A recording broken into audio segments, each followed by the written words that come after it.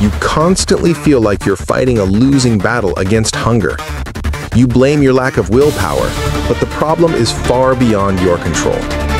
It's a catastrophic failure in your body's internal communication system.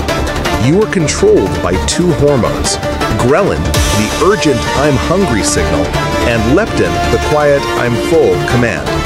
Ghrelin is the loud, aggressive red alarm that successfully issues the command to hunt for food, communicating urgency to your brain. Leptin is the gentle, sophisticated blue stop command sent from your energy reservoir, fat cells. But due to chronic stress, the brain's receptors resist leptin's message.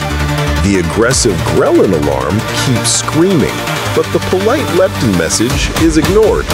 The result is hormonal static, where the body cannot recognize satiety. The constant hunger you feel is the sound of the full button being pressed repeatedly on a broken, deaf receiver.